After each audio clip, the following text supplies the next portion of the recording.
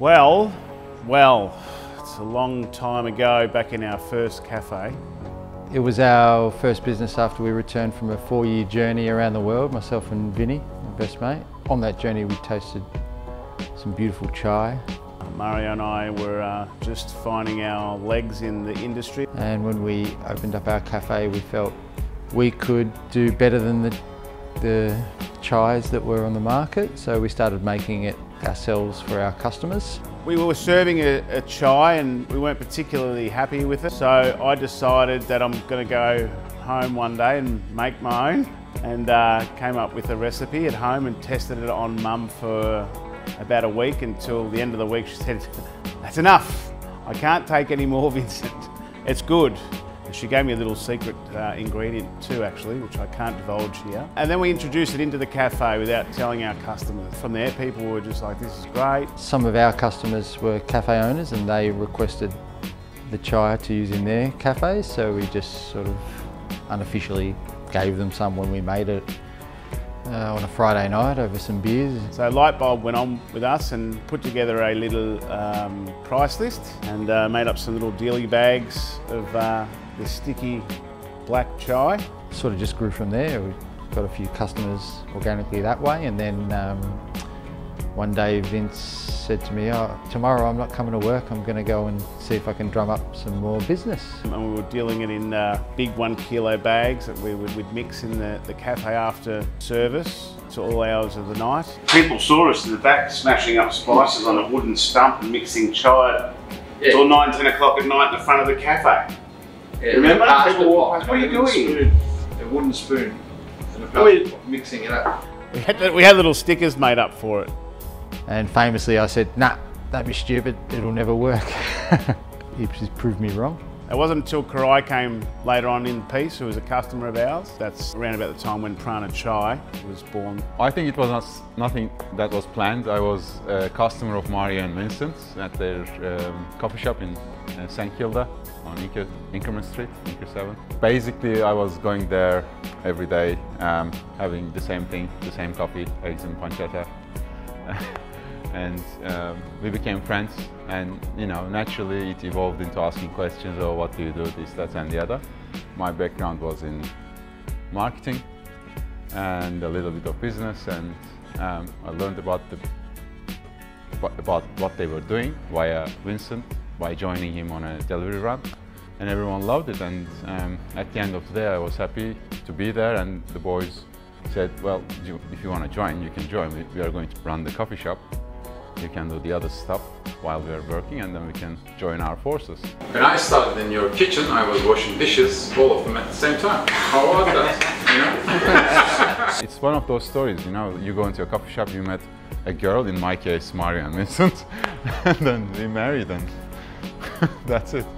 I mean, I was in a different spot at that time, like mentally as well, and their friendship meant a lot to me. They're very accepting, very positive, and we laughed together, we worked together, and that was it. That was what I was seeking at that time, basically. And then just slowly over the years, it's sort of grown from there. It's gone from a side hustle to, semi-professional outfit. I think I'm becoming more fun, you're becoming too serious lately. Someone's gonna... Where's the It's the yin and yang, mate! I didn't care about the ins and outs of the business at that point in time. But then later on, as we moved along, I saw that there was light behind it. I saw the reaction from the customer side. And I said to myself, you don't need to work in a big multinational corporation. You can do this. That was a spark for me. Then I put all my energy into this. Well, for a long time we all did everything, and in the early days our success was due to that. We'd get to the factory early in the morning and we'd all make chai. So there's 3 of us, so a round robin competition of table tennis helps nut out. Whoever wins is basically the one who decides on what we do next.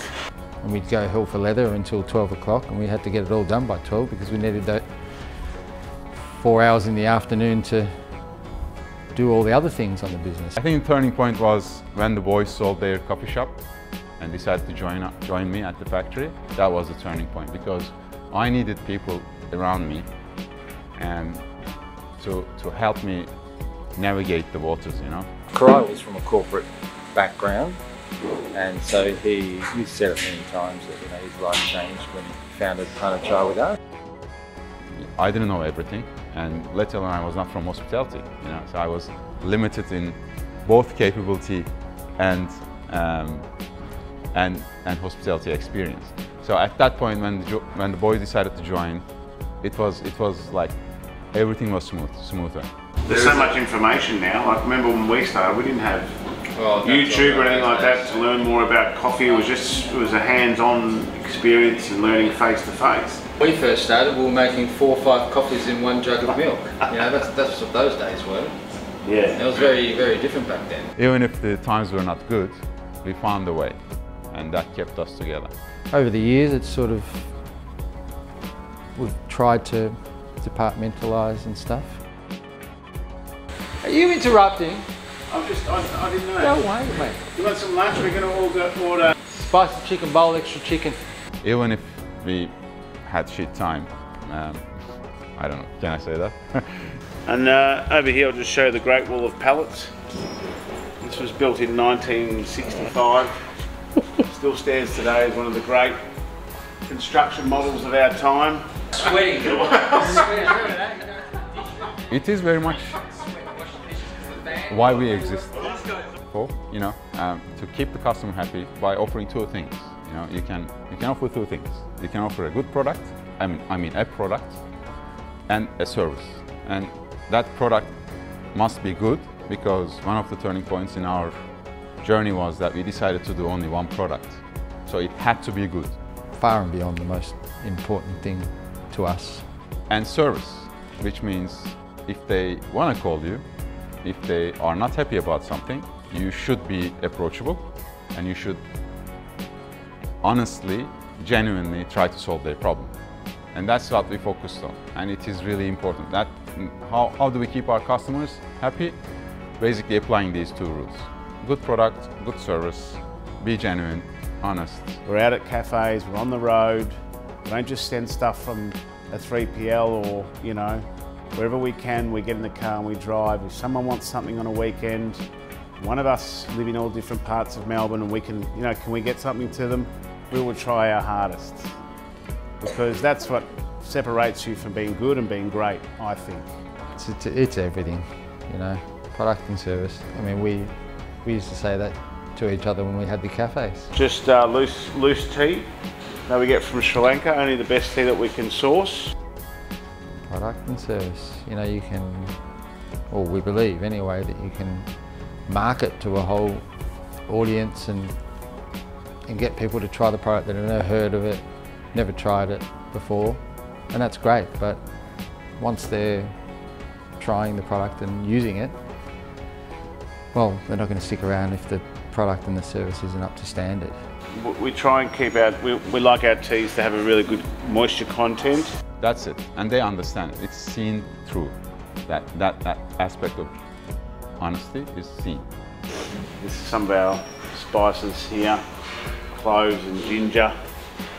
I guess the biggest highlight is moving into our own production facility after 12 or so years, just to do what we do well, and do it well every day and have a good time. This is the production room. This is one part of the production room. It has 2 parts, and this is where the blend is done. It's a mixing room. When you see, you know, when you sort of look here and you see everything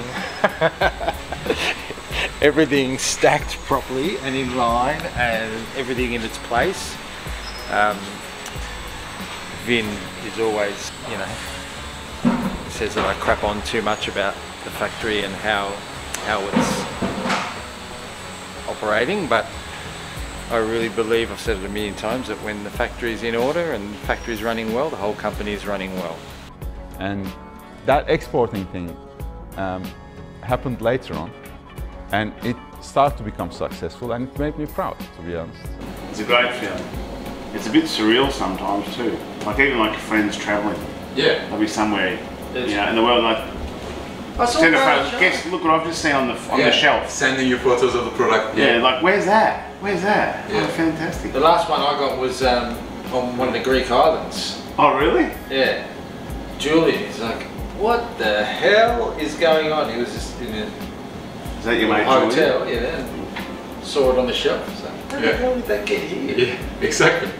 One day I remember a couple of years ago, I was doing a market research in Europe, in a small town in Europe, and on not even on a main street, off the main street in one of the side streets, I saw a coffee shop, and I was walking by. I walked into the coffee shop and I saw the bag over there. Most probably the bag I basically myself filled in a couple of months back in Melbourne, you know, and that was invaluable, you know. It was very, very good. It's just nice when people say, I love your chai, it's great. Yeah. I always go to a cafe and always ask for it. Like that's the best feeling for me.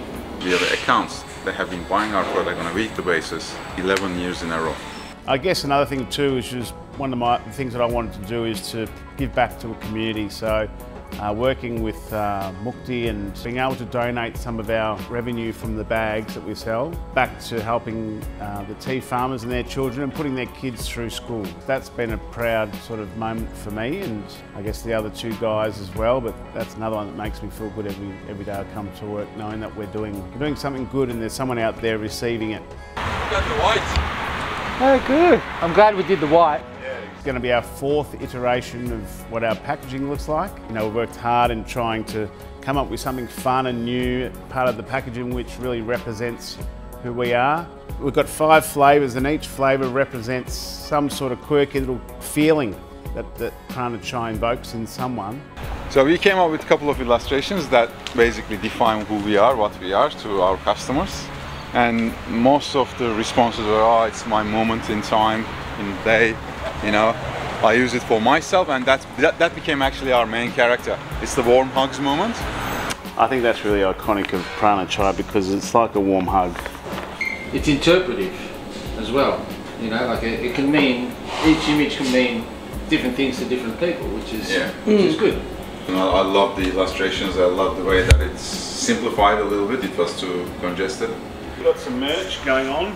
Break down the barriers between coming in, having a fast takeaway chai, so taking your time, having something that's created and done well, just as well as a coffee, but just as quick, if not quicker than a coffee. That was the barrier that we've worked hard to break down. Going to a cafe, a good cafe, is all about experience, right? You want to have a good coffee, good meal, good ambiance, the decor, it's all ticks all the boxes. What we do is we tick the box of the premium chai category. We are sort of always trying to be a bit more professional with our work and try to continue to try to be the best chai company we can. My parents were in hospitality, and my dad always said, you know, if you, the old adage, if you find something you love, you'll never work a day in your life, and it's absolutely true. You know, I mean, we've worked hard, we still do work hard, but we enjoy it. And the celebration of all these years in a great industry which we all love. So I think it's one of the great industries that you can be a part of because it's positive people, it's fun, it's food, it's, you know, I love it. The friendship that's come out of it. Yeah, I think that's the most valuable thing to me, still to this day.